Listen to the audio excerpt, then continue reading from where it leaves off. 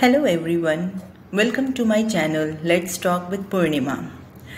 Today, this is my first video and so thought to begin with our holy book Bhagvat Gita.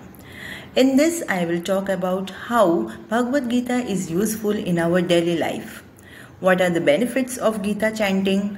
What does Bhagvat teaches us, and most important, how is Bhagavad Gita helpful for student? So let's start.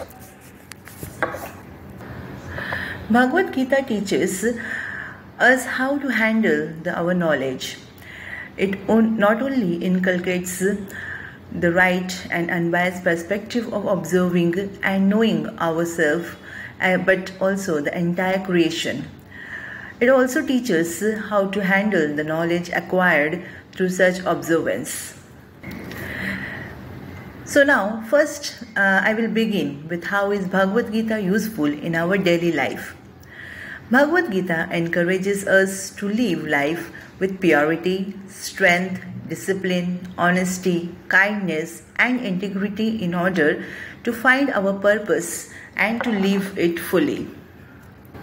Chanting or listening to Bhagavad Gita has the power to grant liberation as well. Try to understand the meaning of the verses as they contain solution to every problem that a person faces in life. More importantly, understanding the meaning paves the way towards the liberation, thus rendering human birth fruitful. When we talk about that what Bhagavad Gita teaches us, so it's about the duty action.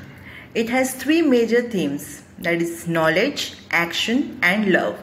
It gives you a unique weight of life and allows you to enjoy a life, happy life without tension.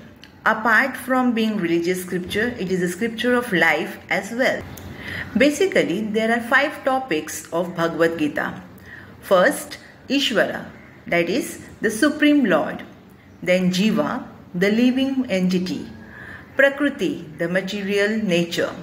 Kala, eternal time. And Karma, that is activities. The time when I talk about the Bhagavad Gita and its helpfulness for students.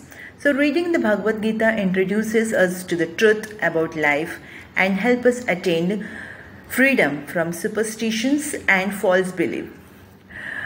Knowledge gained from Bhagavad Gita dispels our doubt and build our confidence.